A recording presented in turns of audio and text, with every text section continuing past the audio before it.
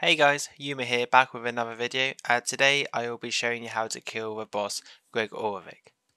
Just a quick note that everything in this video from equipment setup to equipment loadouts is purely recommendations, so if you do have something that is slightly different, that is totally fine. It's just what I've been using when I go to kill Greg myself.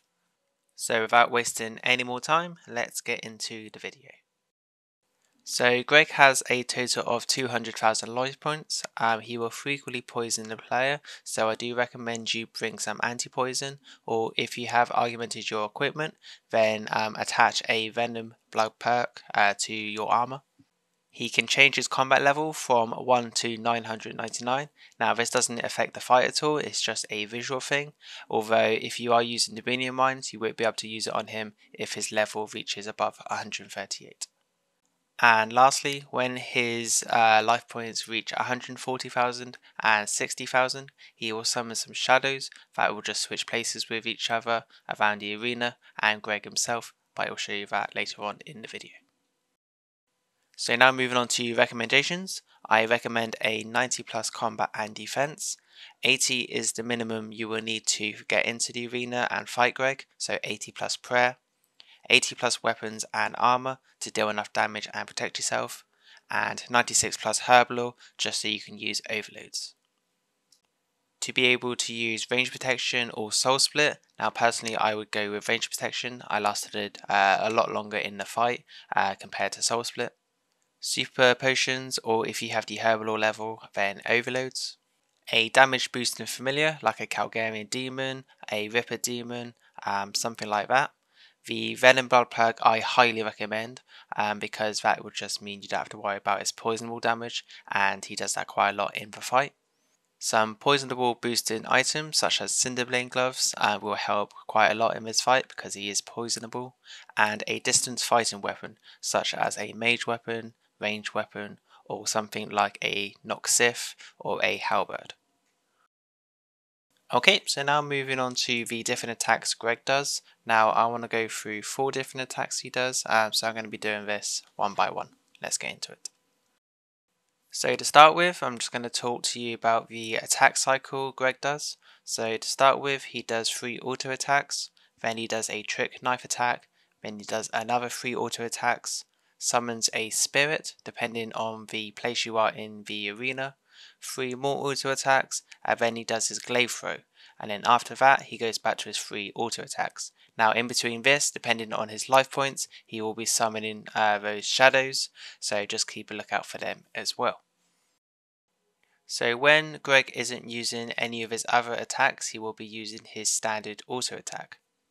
Greg uses normal melee and range attacks. He swings his glaive in his melee attacks and throws them in his range attacks.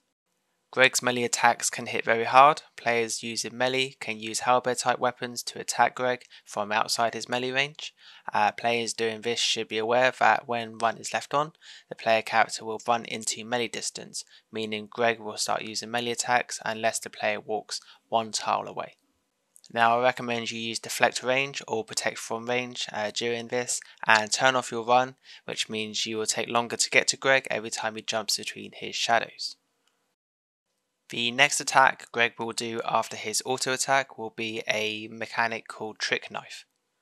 Greg will throw a Trick Knife at the player, or one target if he is being fought by multiple players using his right arm. The knife will hit 3 times in total, and it will bounce between players even if they are in the lobby area. It will also bounce on any spirits or shadows lingering in the arena. The attack has 100% accuracy regardless of armor rating and can deal up to 2300 damage. The type of damage dealt varies. If the player is within melee distance of Greg, then the knife does melee damage, but if the knife bounces to a distant shadow or spirit, then it is dealt range damage. For this, I suggest use the Deflect range or Protect from range prayers, and to use the Debilitate ability around the first Trick Knife throw. This will basically halve the damage for the whole duration of the Trick Knife mechanic if you time it correctly. The third mechanic I want to talk about is Summon Spirit. So when Greg yells Rise Child and summons a Spirit of Rage, Spirit of Delirium, or a Spirit of Mania from the mask scenery objects around the arena. Now, the type of spirit summoned depends on which mask he was closest to you when you initiated the mechanic. The spirits only have 3000 health and a combat level of 60, meaning that they can set off the minion mines if they are being used. Should the spirit touch Greg, they will say a quote before dying off and Greg absorbs them. The Spirit of Rage increases his combat damage, the Spirit of Delirium increases his poison damage, and the Spirit of Mania increases his attack speed. If the spirit is successfully tagged, Greg will not absorb it even if it has touched him. So for this, I suggest you still use Deflect range or Protect from range, and if you are using the Venom Blood perk, you can completely ignore the Delirium.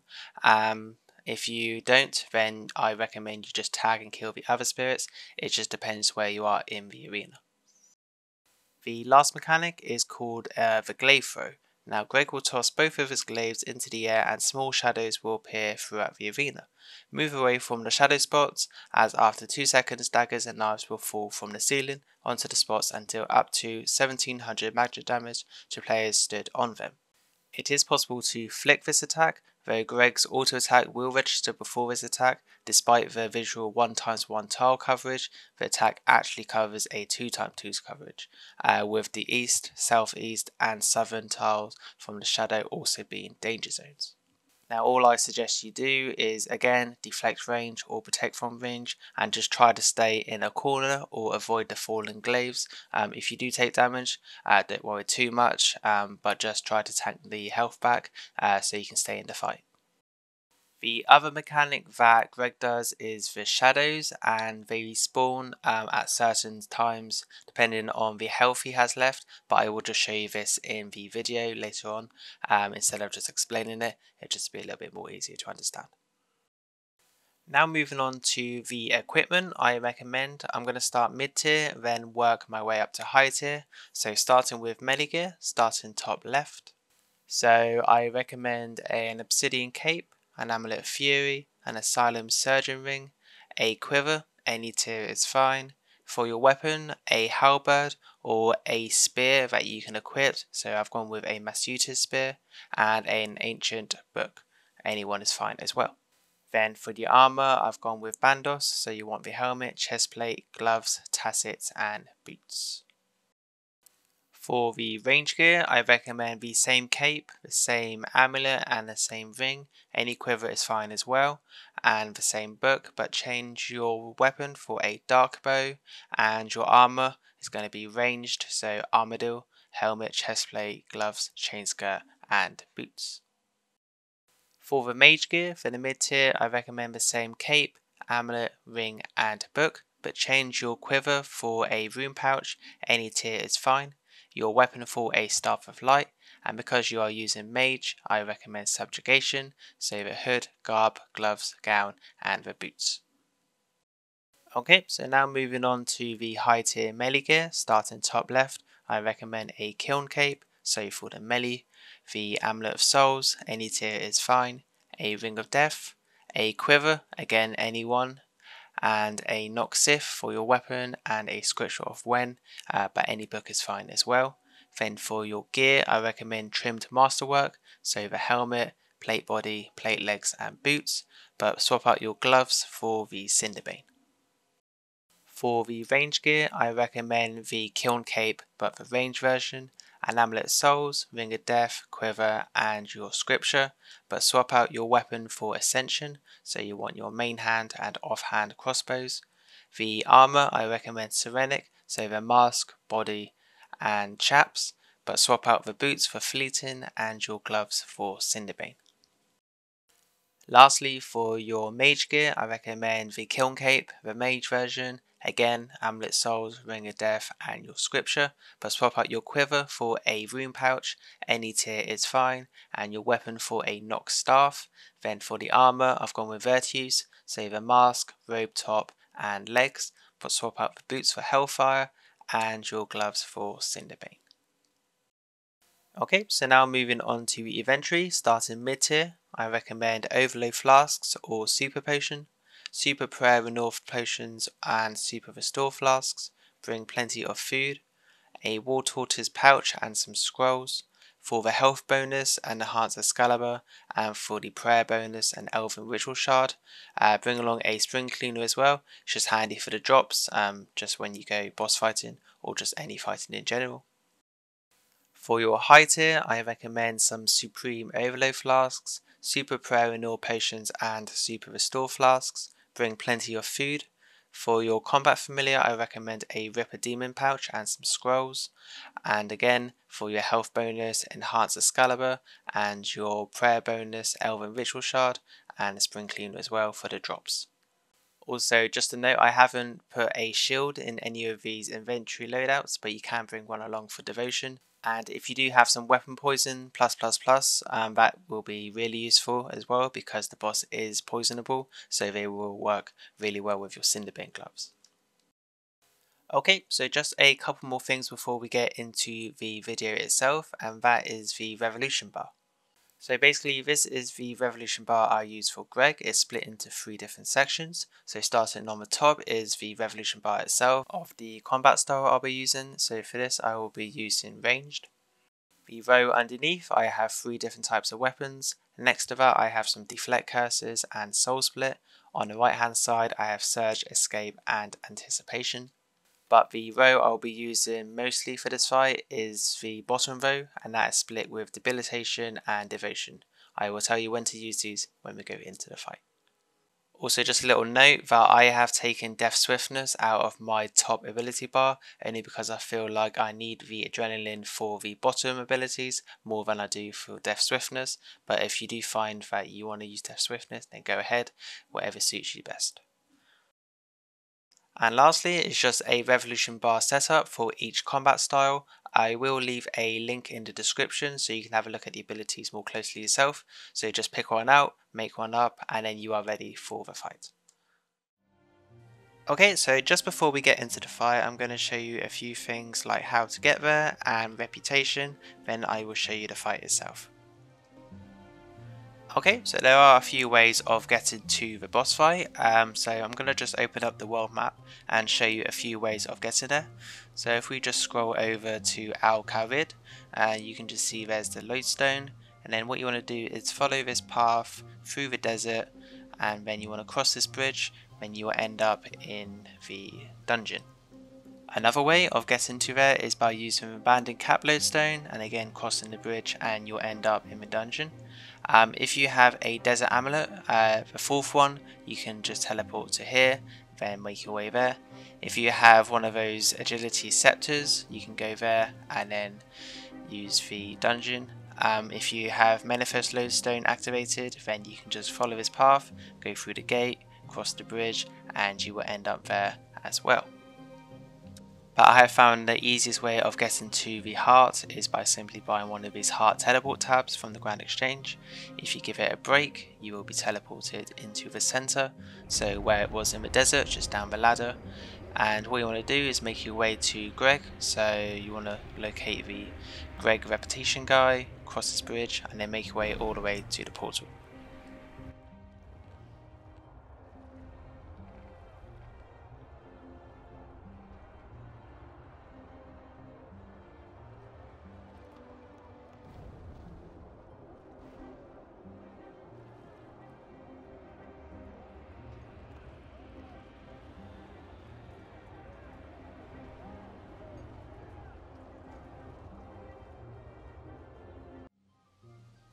Now the quickest way of getting to the boss itself is by teleporting to War Retreat.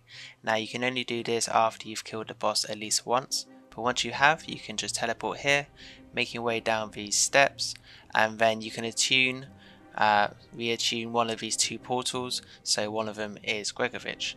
There will be a small fee, but once you've paid it, you can use it as many times as you want. So just go ahead, then you would press yes, enter the portal, and then you end up just outside like we were a second ago, and then you can just enter and then you can begin the fight.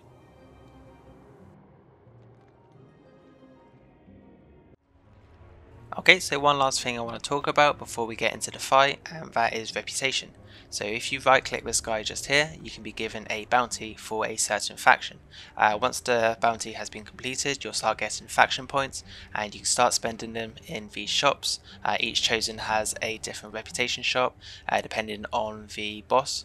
So the rewards you can get are increased drop rates from the boss itself, which will help you every hour in terms of money. And as you get further up, you can reduce the kill count before you go in. So usually it's 40, but when you get the 50% off, then you only need 20s to get in. Okay, so once you have your gear and your loadout, I have gone with a bit more shark because you will need it for Greg. You want to activate your pouch, add some scrolls, turn on the book, then activate the Vampyrism Aura. Switch on your prayers and drink your potions, then use your Excalibur and your Elven Ritual Shard, and you are good to go.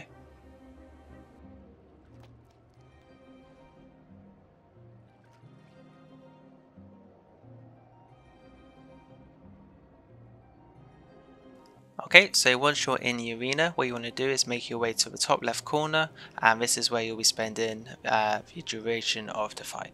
So what you do is click onto Greg and then DPS his health down, and then watch out for his first trick knife attack.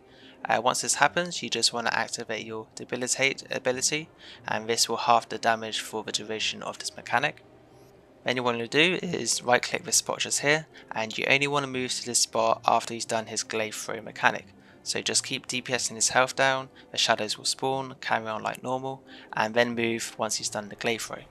Once you've reached the spot, then you want to use the devotion ability, and what this basically does is stop you taking any damage while the ability is activated. Even better, after a enemy is killed, then it will add a few more seconds on, and it will even stop you from taking any damage during this next trick knife mechanic. Then what you're going to do is just right click this spot just here, and then keep DPSing his health down until you see his next Glaive Throw mechanic. Once he's done that, you just want to move to this spot, then carry on with the fight like normal. Then all you want to do is look out for his last trick knife mechanic, and then just before he does that, use the debilitate ability again, and then just keep DPSing his health down, and then you should have your first kill in the bag.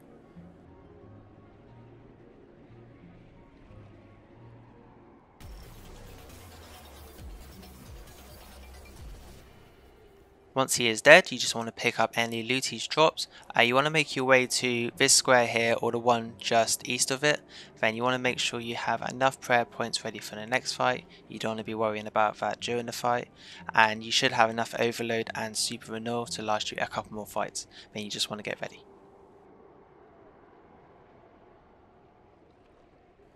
Okay, so when he spawns, exactly the same. Focus on Greg himself, DPS his health down until he does his first trick knife, 3 attacks in. Then you just want to use the debilitate ability to halve the damage for the duration of the mechanic.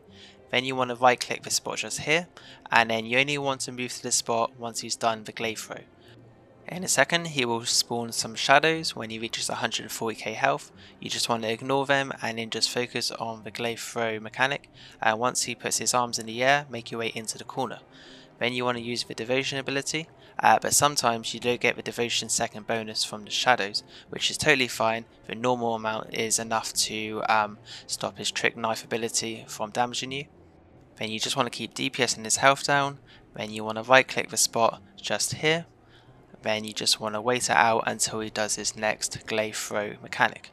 So the shadows will spawn, ignore them, just look out for that Glaive Throw, then make your way into the corner. Then once you're in the corner, all you want to do is use the debilitate ability to halve the damage, then just carry on with the fight until Greg is dead. Then that is your next kill done and dusted.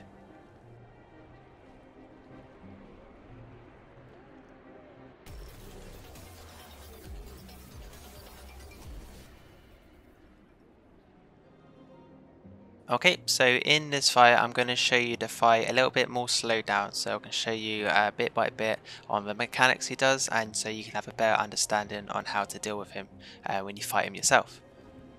So when he spawns, you just want to click on him, then wait for 3 of his auto attacks to hit you.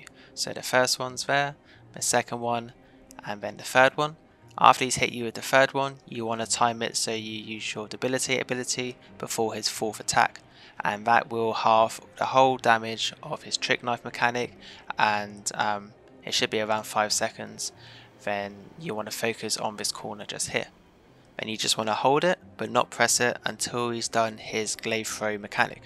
Now he does this around 140k health, just before or after the shadows have spawned, but you just want to ignore them and focus on his Glaive Throw.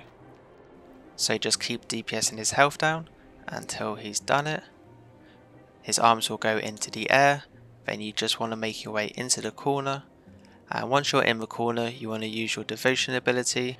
Then you just want to focus on Greg again. The normal amount of time you get from devotion will be enough to block all damage from trick knife, so if you kill an enemy and the timer goes up, it's just extra immunity from any damage afterwards.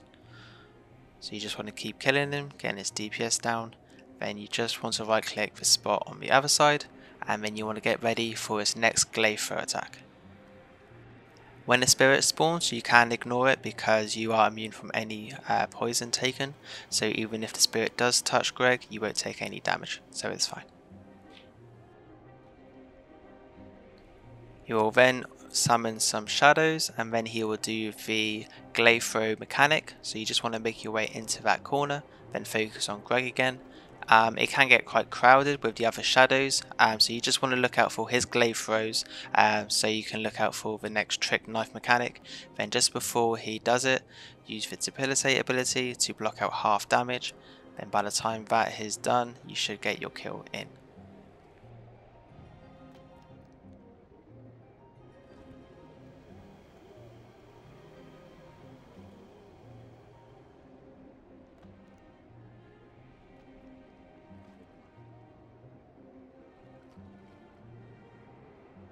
Okay, so that is everything for Gregorovic. You know, I can't pronounce his name, so that's why I say Greg. I think everyone says Greg, to be honest. Anyway, I will leave any tips that I have left out in the description to help you out in your first fight. I hope this video has been really helpful for you, and I will see you in the next one.